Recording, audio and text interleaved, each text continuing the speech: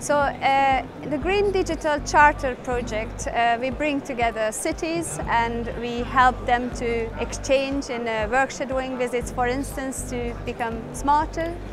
They have several areas, and EUROCITIES, where I'm working, we have several visits and opportunities for them to learn from each other.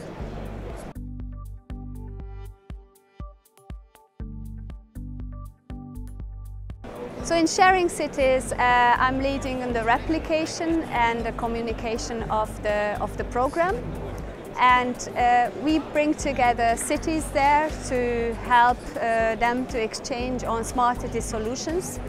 So some of the cities like Lisbon, they are also participating in the Green Digital Charter and they are participating in Sharing Cities.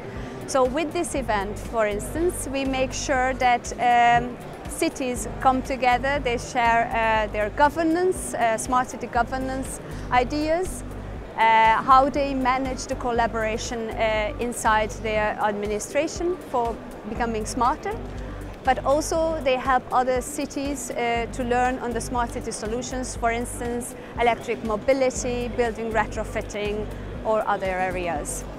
So in the Sharing Cities program, we have Lisbon as lighthouse cities and Bordeaux as follower city. Of course, in this program, we look at, for instance, e-mobility, building retrofitting, and these are all very interesting technological solutions. But what was really interesting coming out of the program is that the deputy mayors of Lisbon and Bordeaux could meet in a peer-to-peer relationship discussing governance, smart city governance, so the city can also think about reorganizing itself, reorganizing its relationship towards the private sector and towards their citizens. So those examples really help better decision making on a longer term than just implementing one solution or another.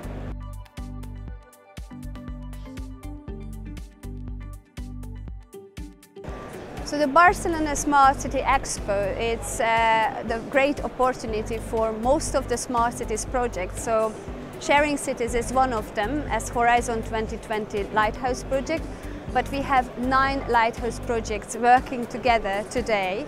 And the Smart City Information System, Green Digital Charter and the European Innovation Partnership.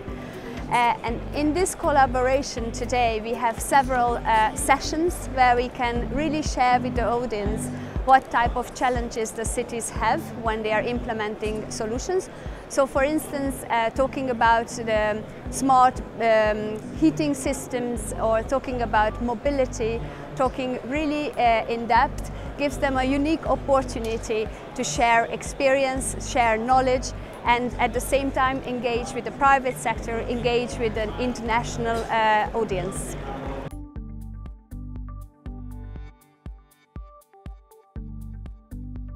Well, I would say that it's very, very important not only the support that they give through funding, for instance Horizon 2020 funding to the cities and other stakeholders, but also creating an environment to bring an ecosystem in place that is really helping to move forward in this very, very challenging technological dimension. So today you know that many of the technologies that they have to implement in cities are changing rapidly. So the European Union with this kind of programs, with good policy, can help also collaborating better, finding the right moments to do things together with the private sector, to do things together with the cities. And EuroCities have a very important role to play there, so that we really make sure that the right discussions take place and we influence also the policy making, so that we have also a very ideal legislative, regulatory environment to make sure that the money that we put in programs are also the solutions are replicated, so the money is not wasted in projects but can be picked up in several cities in Europe.